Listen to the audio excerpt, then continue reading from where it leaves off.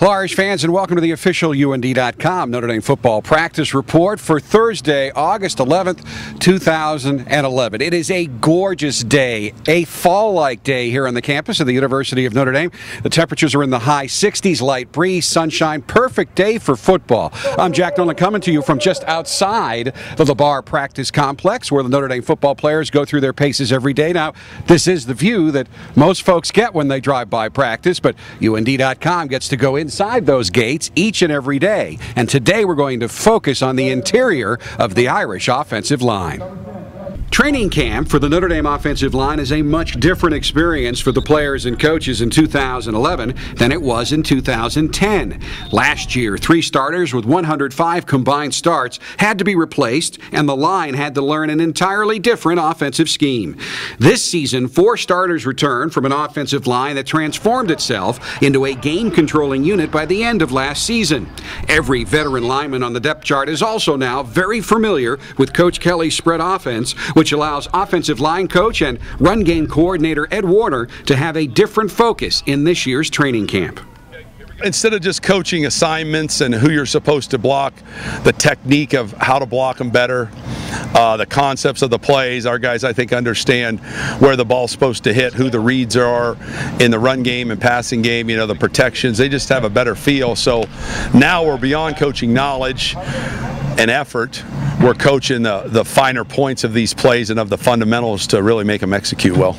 Senior right guard Trevor Robinson, number 78, is the most experienced of the returning linemen.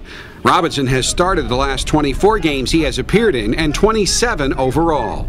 You move up in years and plays, and it's interesting. You see the guys that were leaders when you were young, they come and go, and now you're in that position, and now you have guys that are looking up to you. And if it's anything from the way to approach meetings, the way to watch film, the way to run from drill to drill in practice. There's all the things that I learned watching the guys above me, and now, me and Taylor and Zach might not be as old as we are, but, he's in a leadership position as well. And, I feel like we're all kind of embracing that role that we saw from the older guys when we were younger. We're really pleased with Trevor. He's done some great things here in the off-season with his body in terms of weight gain and strength. He's the leader of the offensive line right now, we feel. He's probably been the most consistent guy in training camp. One of the most interesting competitions of Training Camp 2011 is for the starting left guard position vacated by Chris Stewart. Neither of the top 2 candidates has ever started a game at Notre Dame, but both have extensive experience. At left guard, we have a competition going on between Chris Watt and Andrew Nuss. Those 2 guys have split time in the spring and split time through training camp. Both are looking very good. Both are capable players. And when they separate themselves, we'll declare a starter at that position. But the third one won't be far behind. Both Nuss and Watt are enjoying competing for the top spot on the depth chart at left guard. It's going good, Watt and I are just doing good each day, and just that we got to step up no matter what, and whoever starts, we just got to step up for the team. It's going well. Both me and Andrew Nuss are switching off every day with the one group, so that's been going really well. We're both really competitive guys, so it's going to be a lot of fun seeing you guys. Number 52, senior Braxton Cave is back as the starting center this fall. Cave started all 13 games for the Irish at center last season.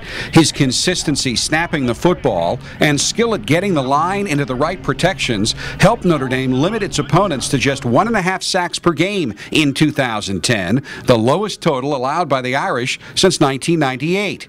Cave is one of 43 players named to the watch list for the Remington Award, given annually to the nation's top center. Right now at center, we have Braxton Cave in the first group, followed up by Mike Golick. Braxton is ahead right now. He's had a good camp to this point, playing off his experience of last season, where he led the team in snaps. I think total snaps played. We like the progress he's making. Mike Golick has really closed the gaps there, so we really feel like we have 2 centers. We moved Bruce Hagee over from the D-line. He's working at center. And then we're also working Matt Haggerty, a young freshman there, at some center and guard as well. Later in our exclusive daily coverage of Notre Dame football training camp, we will take a look at the tackles. However, tomorrow, during the first day of two-a-days for the Irish, we will focus on the Irish defensive line. Jack Nolan, UND.com.